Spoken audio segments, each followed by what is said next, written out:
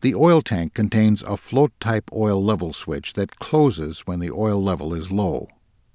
On 2004 through 07 inline models, this switch is not monitored by the EMM. It's connected to the system check gauge via the wiring harness and illuminates the low oil light. Beginning in 2008, this switch is monitored by the EMM. We'll explain this in a moment. The EMM monitors the system to make sure oil is being delivered to the engine. If the electrical circuit through the oil injector and back to the EMM is not complete, the EMM stores code 34, Open Injector Circuit. It also sounds an audible alarm and activates SAFE, which reduces engine speed to 1200 RPM.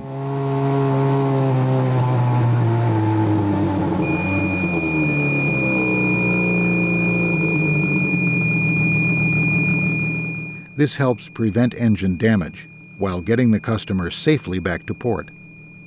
The EMM also illuminates LED 4 and activates the no oil warning on the gauge. 2004 through 07 inline models are equipped with an oil pressure switch that detects the oil injector's pulse. Each time the injector is activated, the EMM looks for the oil pressure switch to close. This switch closes at approximately 6.5 psi and opens again when the pressure falls to about 4 psi.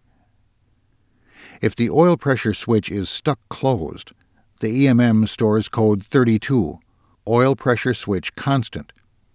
This illuminates the sensor fault LED 3 on the EMM. However, it does not illuminate any lights on the system check gauge or activate SAFE. Now, let's see what happens if the engine runs out of oil. The EMM will activate the oil pump repeatedly if the switch does not detect a spike in oil pressure. If oil pressure spikes return before a predetermined number of pulses, the system reverts to normal operation.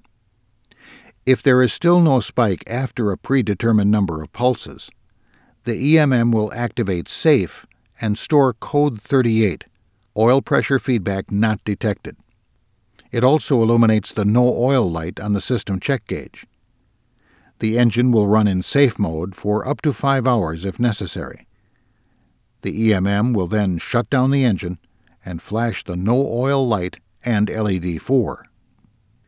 Don't confuse low oil and no oil warnings. Low oil means the oil level in the tank is low, while no oil means oil is not being delivered to the engine.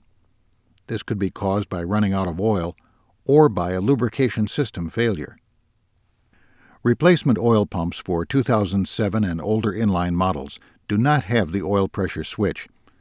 When installing one of these pumps, you must update the engine software. Refer to page 94 of the 2008 Product Service Update. A PDF of this page is included on this DVD. Before you do this, make sure the EMM has the latest software and update it if necessary. Otherwise, the EMM may not accept the new oil pump software. Also, be sure to clean the outside lip of the tank with isopropyl alcohol or 2+4 fuel conditioner to make sure the new pump assembly doesn't slip out. After this modification, the no oil strategy will be the same as 2008 and newer models. 2008 and newer 40 through 90 models use a different strategy for the no oil warning. These models do not have an oil pressure switch. The EMM monitors the float switch. When the oil level drops and the switch closes, the EMM starts counting oil injection pulses. When it counts 100 pulses with the float switch closed, it will illuminate the low oil light. This prevents false alarms caused by oil sloshing in the tank.